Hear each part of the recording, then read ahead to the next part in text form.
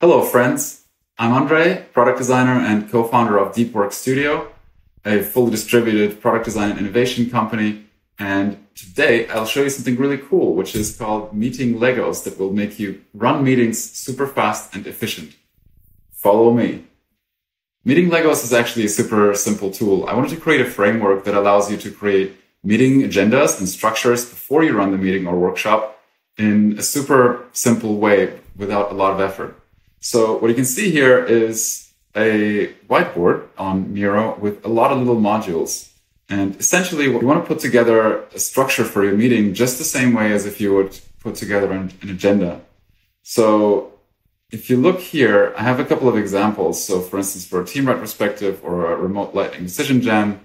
And the idea is that every time you run a meeting, you want to have specific things that you want the team to go through, specific processes, specific modules almost. So if you look at the very first one, for instance, it's about brainstorming positives. So this is an exercise that you would do to get everybody to just brainstorm the good things. The next one is brainstorm negatives. So same thing. You would basically brainstorm things that you think negative and then work with them in an individual frame. So that if you know what your outcome is for the meeting, and let's say you just want to run a team retrospective and analyze what went well, what went wrong, and then maybe see if there's some actionable steps after this, you could basically take these elements and then drag them into a horizontal linear flow. So what you have here is then, for instance, for the team retrospective, never outlined it with descriptions.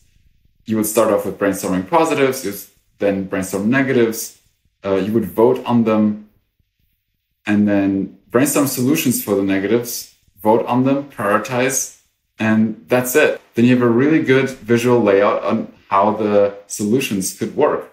And if you want to go further, you could go into like an effort impact matrix or actionable steps. So everything about this is super modular, and you can put it together any way you want. If you want to use traditional frameworks, you can put together a design sprint. You can put together a design sprint that's modified for something specific. You can put together a strategy sprint. You can put together basically anything you like and just visually see and arrange it any way you think is right. And that's basically what I wanted to do. What I would recommend is going through the examples yourself so you understand the flow and how it works. Really read through the instructions and then follow along as they are laid out.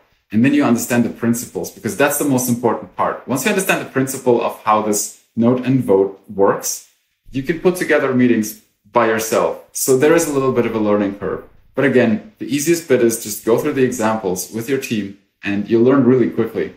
And then you can basically go ahead and do it on your own. So put together your own meeting process, meeting schedule.